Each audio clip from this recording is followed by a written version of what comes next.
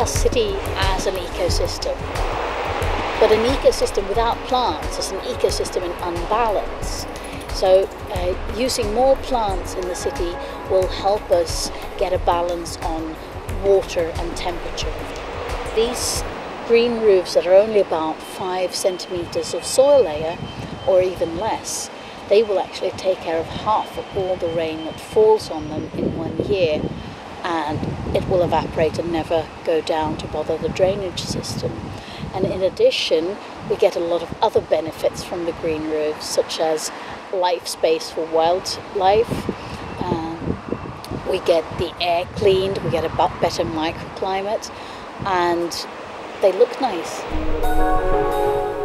Here in Augustenborg, we're dealing with our stormwater locally. So instead of sending it off in large sewage systems underground to the treatment plant, we separate the sewage from the rainwater. And the rainwater is led in canals and ponds and kept locally so it has a chance to evaporate.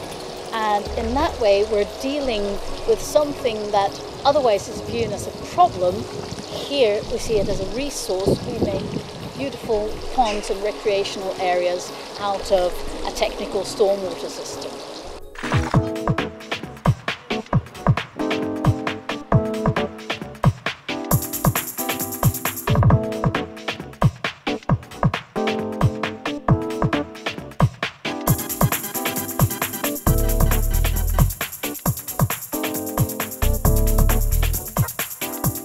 Och det här stora projektet då som vi kallar för hållbara Hilda, det är då ett stambyte, och tanken var att vi skulle byta stammarna och göra nya badrum.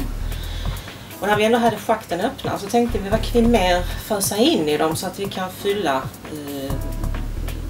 rent ekonomiskt sett, eller ekonomiskt försvarbart i framtiden. Vi försökte att se till att fylla den här schakten som redan var öppna med eventuellt andra saker som förberedelse för avfallskvarnar, centralstyrt alarm, regnvattenåtervinning från taken.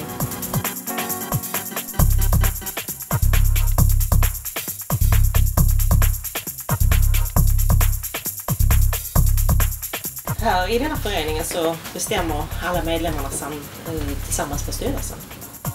Vi vill gärna att medlemmarna ska vara involverade i varenda fråga, eftersom den här frågan som vi håller på med just nu är väldigt stor, och vi vill att de ska känna sig engagerade och involverade i, för detta är ju ändå deras hem. Men när man då tittade på det ekonomiska så har jag förstått att miljön och ekonomin går hand i hand.